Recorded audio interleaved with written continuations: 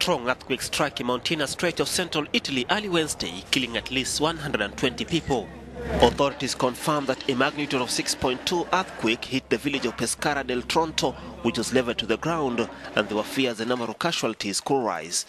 According to the mayor of Accumoli, the quake caused serious damage to a number of towns and villages, but did not seem to have hit heavily populated areas.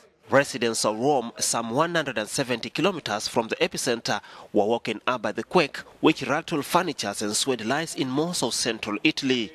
The death toll was expected to rise, and officials said roughly 40 strong earthquakes were reported over a 3-hour period. Italy sits on 2 fault lines, making it one of the most seismically active countries in Europe. The last major earthquake to hit the country struck the central city of L'Aquila in 2009, killing more than 300 people.